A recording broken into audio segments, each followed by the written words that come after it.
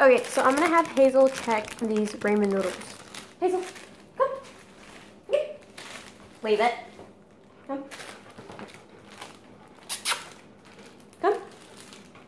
Ready? Check. Trying to see if you can see it. Hazel, check. Stand. Check. Thank you. Good girl. Thank you. Thank you. Good girl. Okay. Thank you. So, on the ingredients, right here, I don't know if you can see it.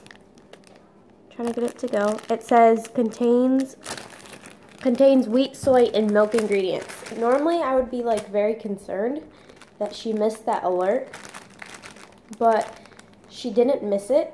What happened was she's trained on the dairy proteins, not lactose or anything. And what's in this is actually lactose, and that's why they put contains milk ingredients. It has no dairy proteins. So I can actually eat these, even though it says contains milk ingredients.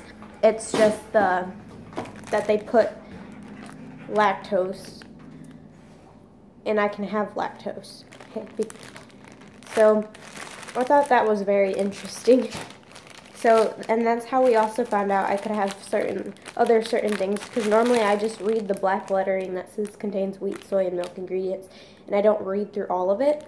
So I noticed if I read it at all, that most of the time it says lactose so I can actually have certain things. So that was very interesting to me that I would share.